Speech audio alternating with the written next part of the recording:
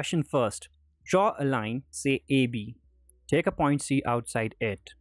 Through C, draw a line parallel to AB using ruler and compasses only. In this question, we have to follow certain steps. And the question says we have to draw first a line. We have to name it AB. Similar it has been done here. And this line can also be represented with small l.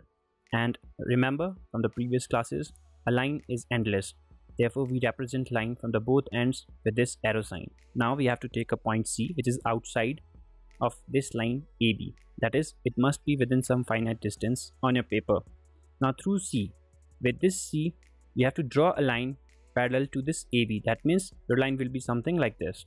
And by parallel, we mean all the points on this line C will be at equal distance from all the points on line BA. And important thing is that you have to use only ruler and compasses. So first step is simple. You draw a line AB and mark a point C within finite distance from this line L or AB. So that is your first step, and you also have to write in steps. So step 1 is take a line L and point C outside L. Now step 2, take any point D on L and join DC. So you can take any point D within these boundaries where you have defined 2 points AB. So we have taken somewhere here and we have mentioned it as D, and we have joined it with the help of ruler. That's just step 2. What we are doing in step 3, with D as center. Now with D as center and a convenient radius, that is with the help of compasses, you will open with a convenient radius. That must be shorter than distance DA. Let's open it up to DF. That is, put your sharp needle of compass on D and open it up to F. And draw an arc like this. That is arc EF, cutting L. It should cut L at F and this DC line at E. So you have drawn an arc and put the point here E and F here. That's your step 3. Now step 4, with C as the center. So whenever we are saying center, it means you have to put the needle of your compasses on that point C and the same radius. That is, you don't have to change the radius of the compasses that you have used here to draw this arc EF. Draw an arc GH, cutting CD at I. With this same radius, you put your compasses needle here and draw an arc HG here that must cut this line segment CD at I. So that is your 4th step. Now step 5, place the pointed tip of the compasses at F.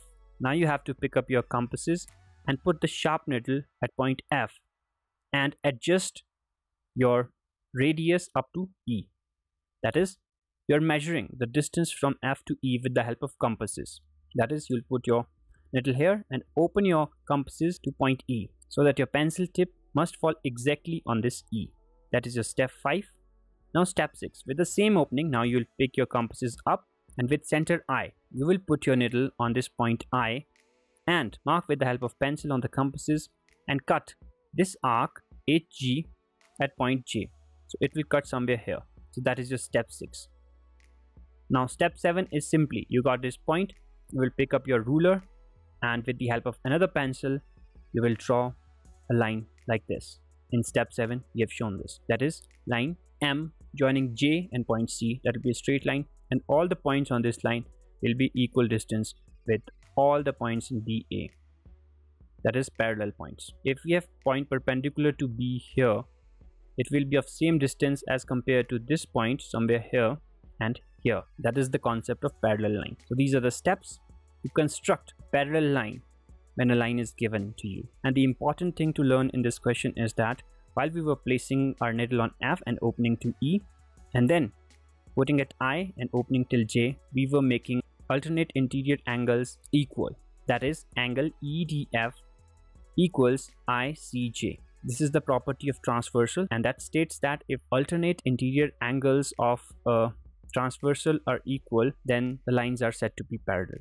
So that is your question number 1st. Question number 2, draw a line L. Draw a perpendicular to L at any point on L.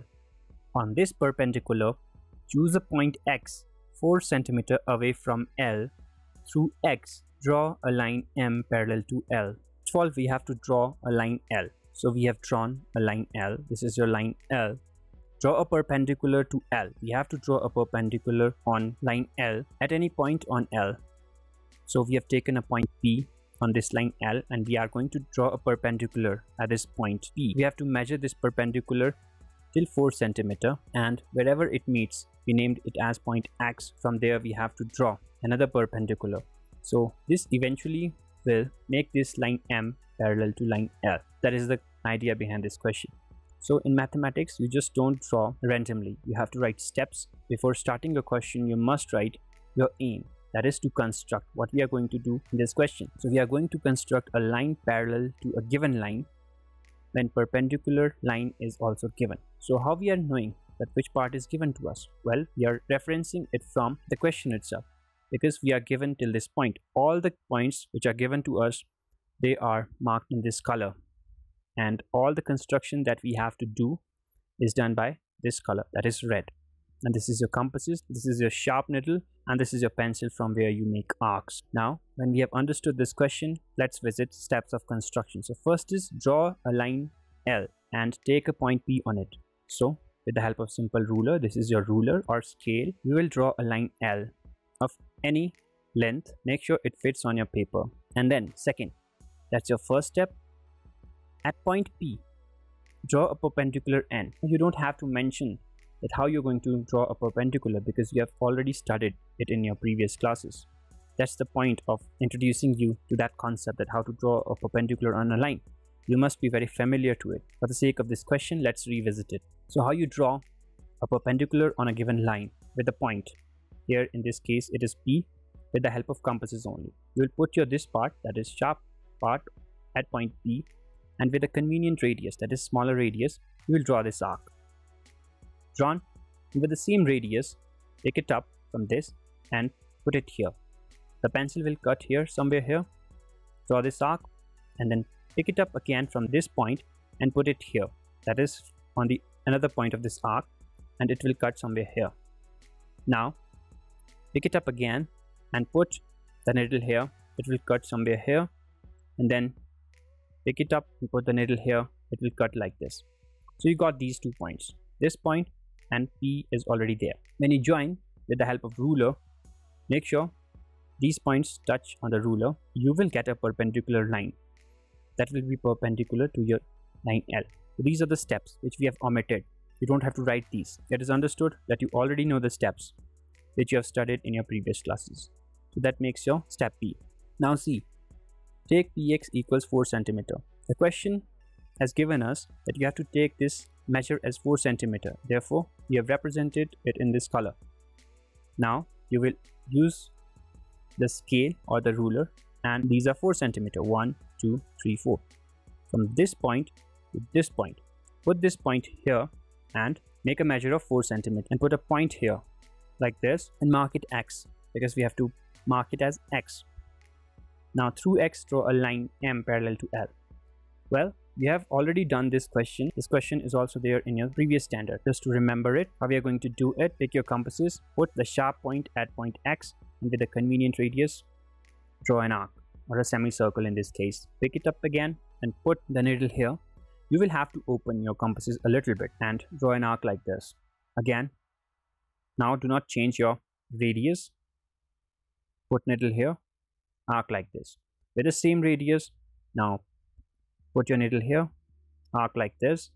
Put your needle here, arc like this. Now you have 2 points, X and this point where it intersects. Now you draw a line, name it as M, because the question says that you have to name it M. So this line will be parallel to this line. So it is required construction. Important thing is that in mathematics you have to name every line. We have named it N. However, the question was not saying that you have to name it, but it is a good practice in mathematics to name the lines. You name lines in small letters, whereas point in capital letters. So do remember that as well. So that is your question number 2. Question number 3. Let L be a line and P be a point not on L. Through P, draw a line M parallel to L. Now join P to any point Q on L. Choose any other point R on M. Through R, draw a line parallel to PQ. Let us meet L at S. What shape do the 2 sets of parallel lines enclose? This question is a bit lengthier, so you will break it in parts. It says, let L be a line and P a point not on L. So first of all, you will write your aim, that is to construct. You will write it in every answer of your construction. So to construct a pair of parallel lines intersecting other part of parallel lines. Now steps of construction. A part is draw a line L and take a point P outside of L. So this color denotes the already provided information, that is given part, and this color represents the construction which this question is asking for. So first is let L be a line. So we have constructed a line denoted with small l and putting these arcs at each end, that denotes your line. Now we have to consider a P point which is not on this line. So we have taken it here within some finite distance. Now through P, draw a line M parallel to L. So we are required to construct this line M which must be parallel to this line L. But again, we have to use ruler and compasses. So we will use a property that we have studied in one of our previous questions, that is alternate interior angle of a transversal gives you parallel lines. This is the property you have studied in your previous class as well. We are going to follow some steps. We did first part. B, take point Q. We will take some point Q on line L and join PQ. So you can take any point Q because initially you must have some transversal. So that's why you will take some point Q and join with the help of ruler and name it with small n. You have to name every line that you have constructed with small letter. Now we are going to construct these angles equal, and how we are going to do it, let's discuss. B is done.